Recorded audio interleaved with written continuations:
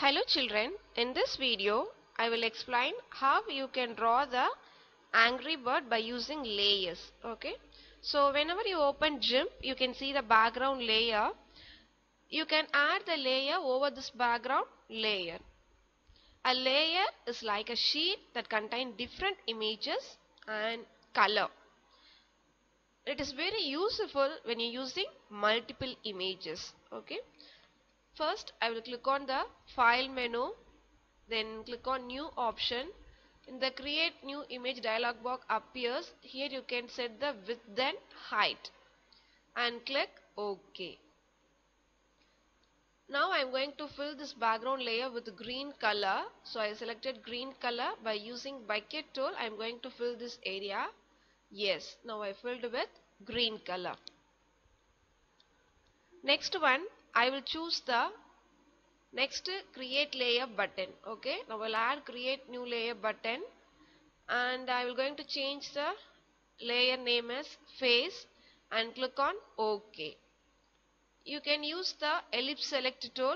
Come to this canvas area, click and drag the mouse. Change the foreground color as red color. OK. Now using bucket tool you can fill the circle with red color. Okay children. Now I am going to add next layer. Here I will change the name ear because I am going to draw a ear now. Click OK. By using free select tool or you can use the path tool to draw the ear.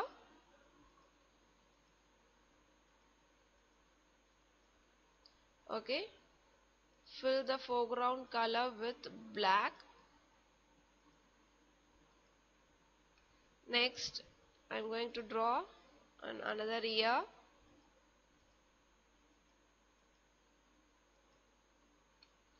Okay. Fill the foreground color with black. Next I will going to draw the eye. So I am creating a new layer and I will change the name eye and click OK. Now you can use the ellipse tool to draw the eye and fill the foreground color with white color. Next one more eye. Here also you can fill the foreground color with white. Okay.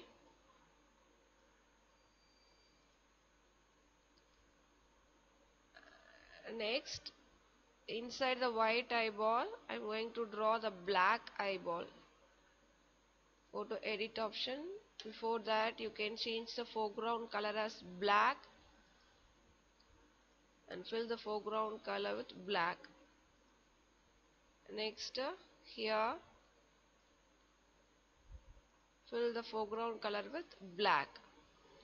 Okay. Now you can add one more layer. Mouth. Change the name as mouth and click OK button. Use the free select tool.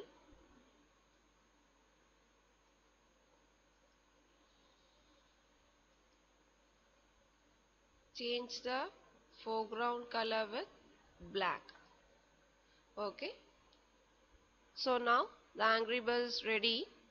Now if you want to change the layers position you can change. Okay. By using the mouse you can click and drag to change the position. Thank you children.